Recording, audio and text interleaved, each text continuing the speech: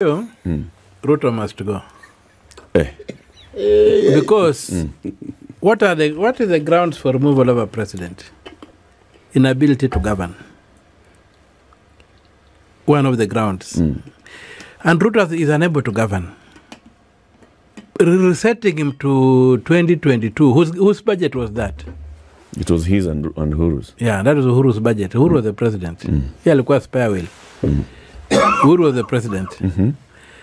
Now, his budget is now supposed to be spending. We are supposed to be in the. He should be executing his third budget. The one inherited from Uhuru is the one implemented in the 2021. Yeah. Because Uhuru virtually from June 30th, 2023 was basically a lame duck. We're just holding for somebody. So he's the one who implemented that budget.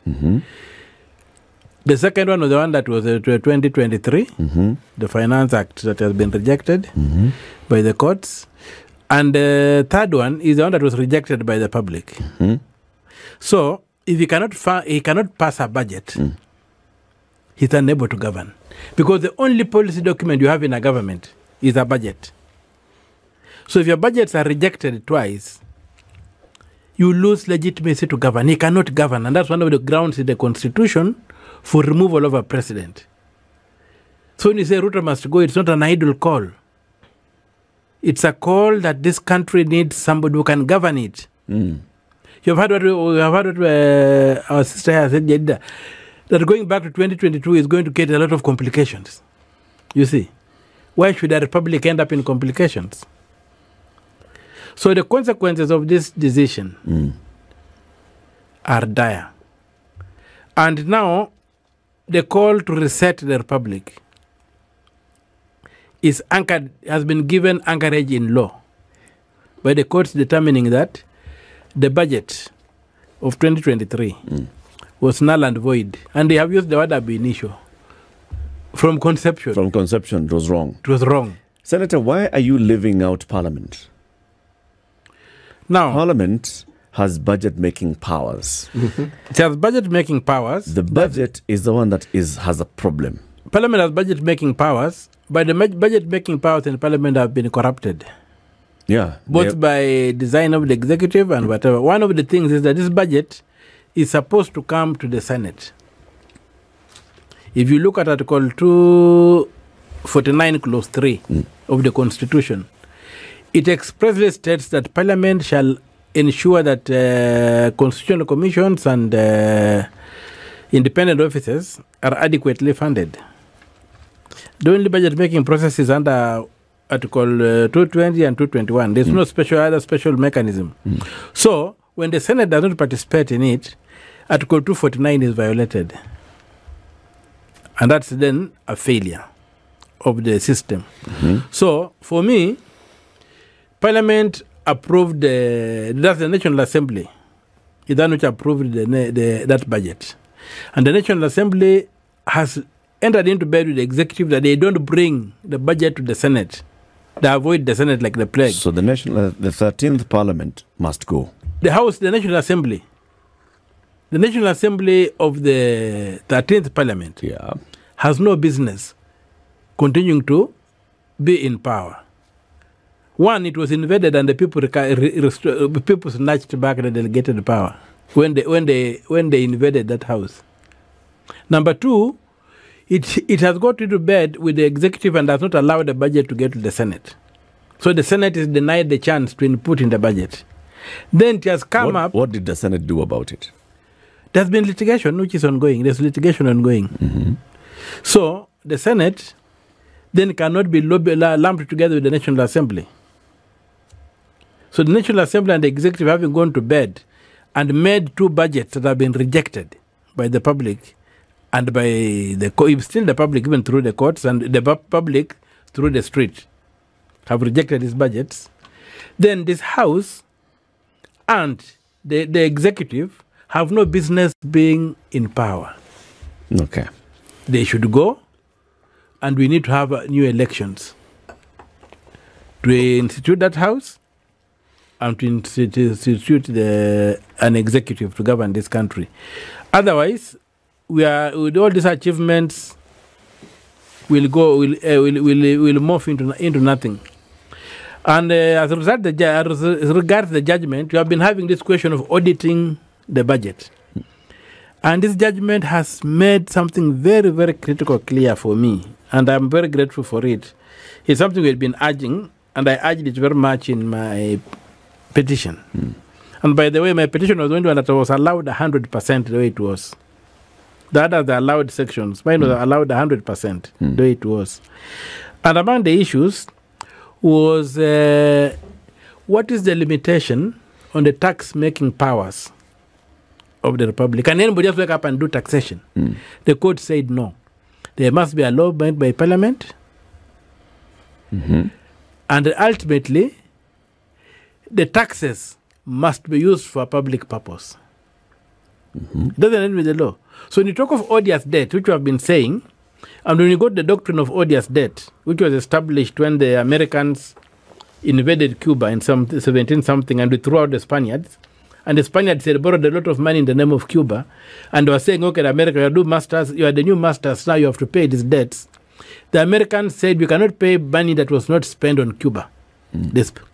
You borrowed money in the name of Cuba, but you spend it on Spain. Cuba cannot pay that money.